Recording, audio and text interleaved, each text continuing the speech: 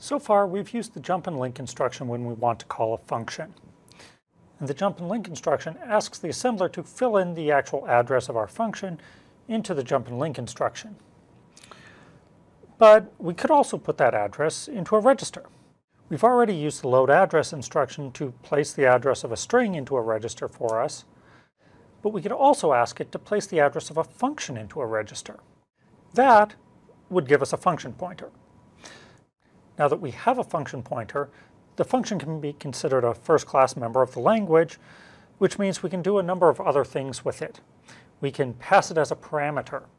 We can have a function that takes another function as one of its arguments. We can also take that function pointer and we can store it in a data structure.